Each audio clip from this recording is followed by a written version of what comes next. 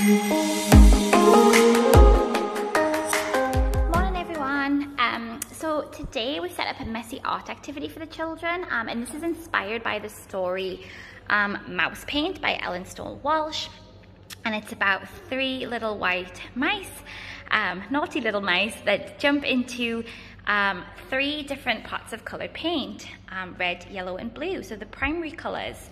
And what happens is throughout the story is the mice change colors, so they jump into the pots of paint, they turn red, blue and yellow, and then they end up making puddles on the paper, and then the mice end up changing colors. They turn into the secondary colors as they mix the primary colors together, so then they end up with orange, green and purple colors too. So we've put out different items on the table for the children to explore color mixing today, all based on the primary colors. So we've got a lot of red.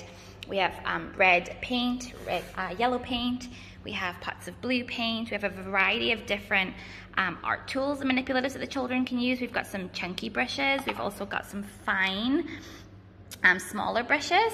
We've also got some mark making scrapers too.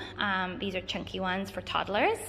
We've also put out some watercolor paints for the children, and we've added a variety of different items on the table. We have some popsicle sticks. We have yellow, red and blue, so they can use these to mix the colors, and then they can see the different colors they make. We also put the cat bowl out, so we can put water in that so they can mix their brushes and wash their brushes on the water. I've put out some of the shadow blocks too, because these are really great for learning about light and reflections and different colors. So we've put a few of those out for the children to look and explore. We've also got some wooden blocks on the back there in the sorting tray. I thought it would be a nice idea for the children to paint some of our blocks, so we can put some primary colored blocks or secondary colored blocks into our construction corner. And then we've also just added like the characters from the books. We've got like the little mice on the table, and we've put white paper down on the table so the children can take a brush, they can dunk the brush into the paint, and then they can just mark make straight away onto the table. So in the end, our table is going to have some fantastic colors and different shades.